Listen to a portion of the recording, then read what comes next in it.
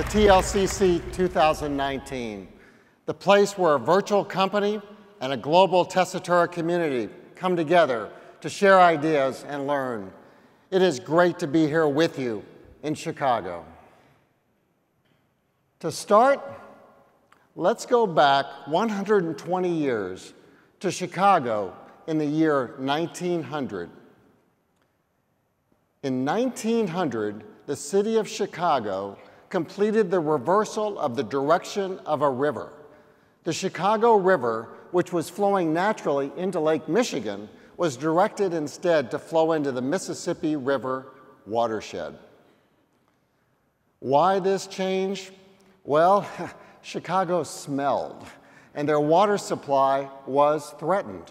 One can only imagine what was flowing into the river in the days of uncontrolled factory waste, slaughterhouses, and other natural byproducts, if you will. What Chicago did was unprecedented and forward-thinking, but it was a necessity. In 1887, the Illinois General Assembly decided to take this giant civil engineering step, along with creating the most comprehensive sewage system in the United States. Thus, they disrupted the natural flow of an entire river to save a city. Without disrupting the river, the city that you can hopefully enjoy a bit while you're here at TLCC maybe would have grown in an entirely different direction. Or maybe a completely different city in another location along the lake would have become the hub of commerce for this region. And shameless plug, you can take an enlightening and educational boat tour from Tessitura community members, Chicago Architecture Center, on that very same and much cleaner Chicago River. Disruption is a phenomenon that you can benefit from as a disruptor, or you can be run over and marginalized by being disrupted. And most of the time, we don't know that we're disrupted until something drastic happens. Actually, disruption is a consultant buzzword that was made popular in 1997 by Harvard Business School professor Clayton Christensen. In his groundbreaking book, The Innovator's Dilemma, he introduced the concept of disruptive innovation that explained how simpler or cheaper or unexpected companies can bring down and marginalize much bigger companies. And we have all seen and benefited from classical disruption firsthand. The hotel industry likely never anticipated that more rooms are on Airbnb than on the top 5 hotel brands combined. Airbnb has over 4 million properties listed. Marriott, with 5,700 hotels, has just over 1 million. Airbnb is a classic disruptor. They defined a new way to fulfill a need and create a desired service. And who would have thought I would be getting into strangers' cars to go wherever I want in almost any city I go to via Lyft and Uber, and I never have to fumble to pay? Certainly not the people who paid $1 million for a taxi medallion in New York City, or the black cab drivers who studied to take a test called the Knowledge, where they had to memorize 25,000 streets. But actually, I value the Lyft Uber frictionless experience, not just getting from point A to point B. And this is an important distinction in creating an experience versus just having a generic product. And we're going to explore this more. Turns out, Christensen now admits, as do many others, that innovation and disruption are intertwined. And the word disruption has become an overused label. To sustain a business and grow takes an entirely different set of insights. And Christensen wrote another book, this one quite insightful, called Competing Against Luck. And he defines a framework for recognizing what it takes to deliver valued products and services. And actually, the concepts in the book focus on what consumers are interested in and what thus can drive growth. And he notes that products and services succeed not because of the features that they enable, but because of the experiences that they enable. And the goal is to create experience to fulfill consumer needs based on their functional, social, and emotional criteria. And that is where all of you come in. When you enable a valued experience for your customer, they will not view it as a generic event. They will view it as a desired solution rather than simply something they bought a ticket for. And they will pay often a premium price for that live experience. And the fact that recent new analysis suggests that many people spend more time streaming than spending quality time together is scary. People watch small screens at the times of their choosing on the device that they choose from wherever they want, but attractive live experiences can get them up and out. So yes, entertainment patterns have truly been disrupted, and that includes arts and culture, what all of you bring to the world every day for them to enjoy. And there are social, emotional, contextual, and experiential aspects at play here. And all of you have the ability to create that growth, and all of you can give consumers meaningful experiences and memories that will last forever. We will hear about that firsthand from people in this room. There are 15 Tessitura-powered organizations within 26 miles of where I am right now. This is a vibrant arts and cultural community, and the visitor attractions in Chicago and the museums benefit those that live here and the many millions that visit. So I posed 3 questions to 10 leaders of those organizations. First, how are you disrupting your art form or your cultural purpose? Next, how are you reinventing yourself to be relevant in 2019 and 20 and beyond? And last, how are you innovating the art and attractions in your field, in your organization? So thank you to these great leaders for their insights. We will meet them shortly. My insight stories start with 2 iconic Chicago theaters. The ways that they have evolved and innovated have lessons for us all. Chicago Shakespeare, began as a theater company dedicated solely to a canon of 37 plays. Shakespeare would be more than our resident playwright. He would be our standard of theatrical excellence. And I think that he was a disruptor. And what he knew most importantly was how to engage an audience. And I think that in the performing arts, that is the most important thing, that the audience may well be the most important disruptor, that we must understand where they are at any given time and consider how we can best serve them.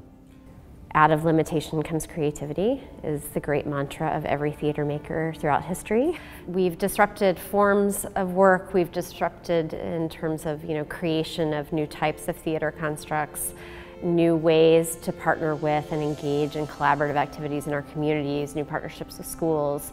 And when you take it en masse, this 3-decade-long history of this company, it seems like disruption's at the heart of our mission. I think part of what happens in an innovative culture is you never come up with a solution and then that's the answer forever, right? You're always thinking about, wait, how could we do that better? What could we do to make the front of house experience a little more in line with the artistic experience from a quality perspective? So I think that's a big piece of who Steppenwolf is and who we've been and who we always will be, which is always trying to look to how do we respond to the changes in the cultural scene? How do we respond to the changes in our community? But how do we always do that in a way that is true to who Steppenwolf is? The insights continue with 2 very different types of Chicagoland theaters. The Harris Theater was founded just 15 years ago to support local art groups and artists. And the Writers Theater, up the road in the village of Glencoe, performed for 20 years in a 49-seat space in the anteroom of a bookstore, and they became recognized as one of the top regional theaters in the country and recently expanded. It is absolutely vital that the arts and cultural scene sector thinks about disrupting themselves. I think innovation is key for us to keep growing and for us to keep moving forward. So for us at the Harris, it's really important to look at pieces of our business model that continue to support us help us to thrive, whether it's looking at the programmatic content, whether it's looking at how we engage with audiences, how we communicate what we have on our stage, why things that we do on stage and off are important and vital to the community. And by doing that and by asking ourselves those questions year over year, it really helps us stay ahead of the game. It's important to push the envelope. I think there are pieces that are so important that although they may be 400 years old, are still relevant. As administrators and as custodians of the arts, it's our responsibility to convey why those stories that are 400 years old still are relevant today. If we're not doing that, we need to question how we continue to operate.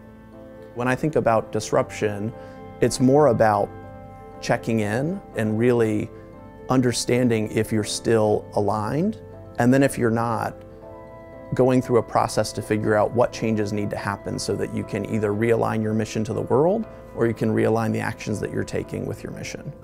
But at the end of the day, we're still putting on plays, and so I think first and foremost that is where the investment needs to be.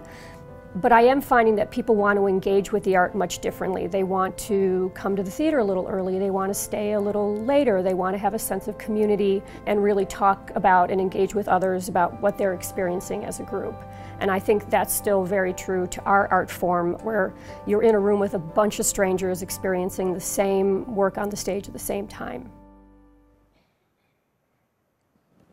So these four theaters, totally different in their founding, are all striving to keep that founding spirit while evolving to change. I think there are four takeaways and lessons for us. First, always explore what's next and what's needed.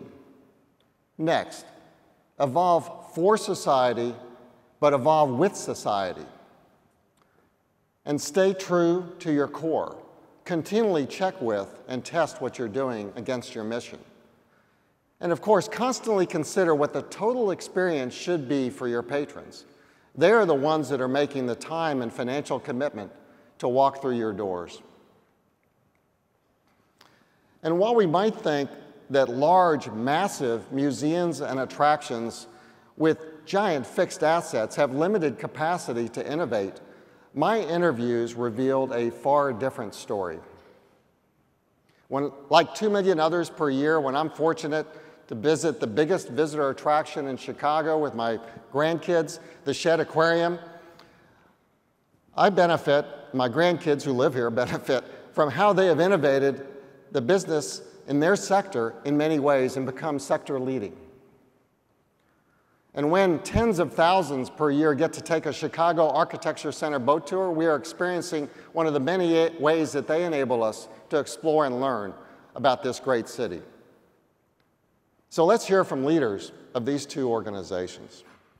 There are multiple ways that Shedd thinks about disruption. I just think of it as standard business, that our audience changes, our city changes, the world changes. We have a vision of an aquatic world sustained by people who love, understand, and protect it. To do that, we have to constantly test and change and disrupt our way of thinking and our way of doing so that we can continue to move our work forward. We learned that our audience doesn't only experience things here at Shedd. Our plan includes continuing to improve the experience here at Shedd, but also thinks about how do we interact with our community there, where they live, as well as everywhere digitally. This year we piloted a Keep Sharks Swimming campaign that used technology to help bring people into that research work.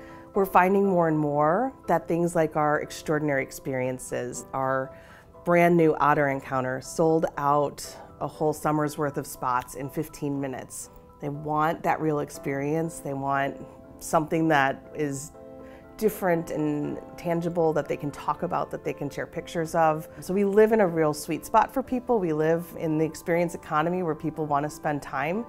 We have to use all of our tools in our toolkit. We have to make sure that we understand who's coming and make sure that they have the right story, the right offer at the right time.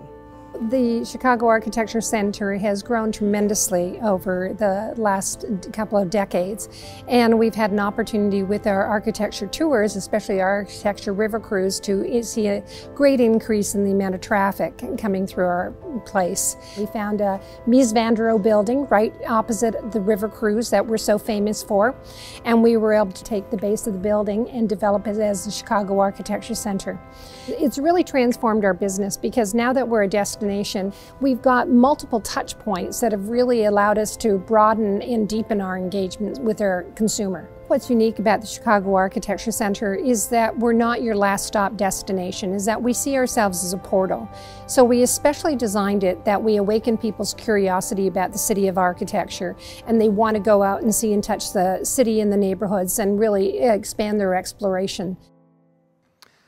There are important takeaways from Megan and Lynn that have value. First, in some form or fashion, determine how we can take experiences to the community. Next, create multiple touch points to deepen engagement. And questioning, testing, innovating, and evolving our own work continuously is vital. Sometimes it's not just an individual organization that needs to change. Entire sectors need radical change. Tessitura is proud to serve virtually all the major and mid-size opera companies and orchestras, and many small ones in the countries that we operate in. These are art forms that are different in structure and financial models, but are similar in terms of stress and financial need. Many organizations in these sectors literally are underwater. They have high cost structures, the need to appeal to broader audiences, an imperative to create different types of experiences, and a mandate to be financially sound. And we have unfortunately seen bankruptcies, strikes, and much stress in these sectors. For these art forms, business as usual will mean no business will exist at all.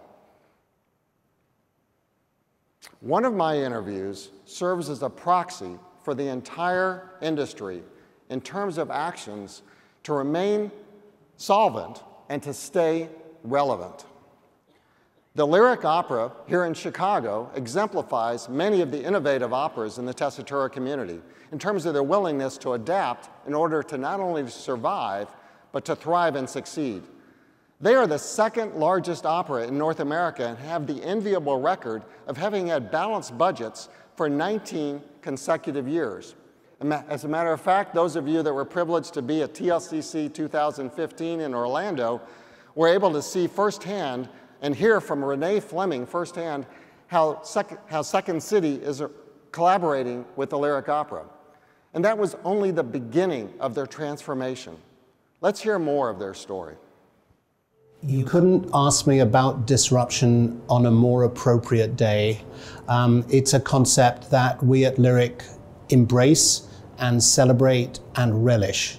This evening here in our Opera House are the James Beard Awards, and you're asking right after the opening weekend of West Side Story, in which we had 3 sold-out performances of this new co-production of this great musical, playing over the weekend to over 10,000 people. We've already sold more than 75,000 tickets for the run of West Side Story, and that was before the opening night. We believe that of that 75,000, 45% are new to the building. And if our past experience is anything to go by, of the newcomers to the building, we should be able to persuade 20% to give opera a try for the first time. And you can be sure that we're communicating regularly and avidly with them to make it hard for them to refuse their first opera experience. I believe passionately in the validity and power of a large-scale great opera company maintaining and developing some of the greatest masterpieces of Western culture.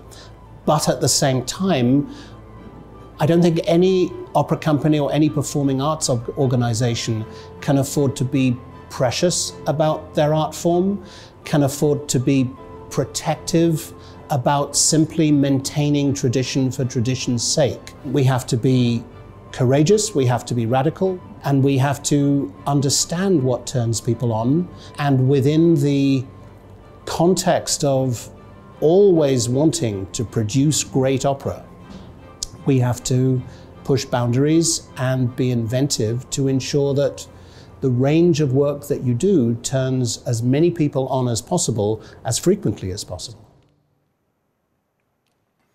So what can we take away from Antony's remarks? Maximize the utilization of the assets that we have, such as the Lyric did for the James Beard Awards and many other events. Extend our art forms in ways that will reach more people. Create new kinds of experiences. Collaborate in both traditional and unexpected ways. And use data to determine trends and patterns and smartly target and engage people that visit. Expand your entertainment share of wallet. You sell admissions and tickets to meaningful moments. You are the closest to the pulse of what it takes to create memories. And you are the ones that are at the forefront of helping people live their lives with wonderful experiences, both within your four walls and within their communities. Conventional wisdom is that streaming media and small screen addiction could obsolete the arts. Well, the Tessitura community is proving that is not the case. I heard great examples of your experiences in all my interviews, and I'm pleased to share a few highlights with you here. We have such a spectacular setting. We have great music that we're putting on our stage. We have this beautiful skyline that surrounds the Pritzker Pavilion in Millennium Park. You can't get that kind of experience on a screen. When we think about live theater, I think that it's important to think about what differentiates us from where the world is going and our use of devices. For me, that's about what is really special about a theatrical experience, and it's about building empathy. It's a way to sit with other people to see a work of art that's only going to be performed specifically that way for you that night. We really have to key in on that empathic experience and the ability to step into somebody else's shoes. I believe when I sit in an audience chamber in one of our 3 theaters that there is magic in the air. And part of the magic is the dynamic and real-time creation of and engagement in art. And so I feel like our job is to vouchsafe that for the generations to come. How do we ensure that we are relevant in today's day and age with, everybody's attention on their phones, for instance? Someone once said to me that performing arts organizations are the emergency response centers for the soul. And, if you think about that, that will always be true. There won't be a moment in which what we do isn't relevant. We will always be the emergency response centers for the soul. But what we have to do is figure out ways to communicate that to the people who need it the most, the people whose souls need emergency response. There are powerful insights here. Create memorable and magical experiences. Have and build empathy with your audiences and for your audiences. And enable engagement, not just attendance. So I go back to where I started. Think about your own organization.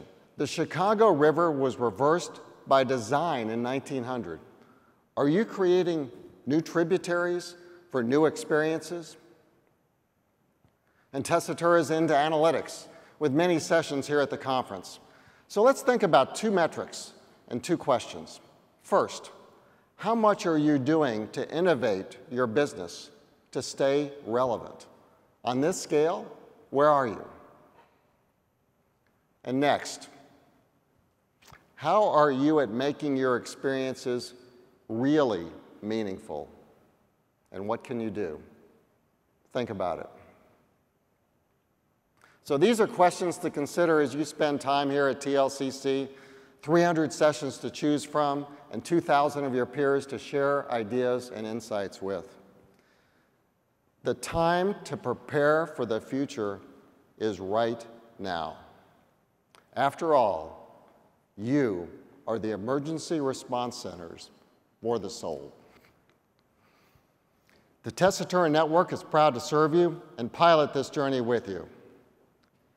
Have a great conference, gain insights, go home to benefit your organizations, your communities, and the souls of the world. Have a great week. Thank you.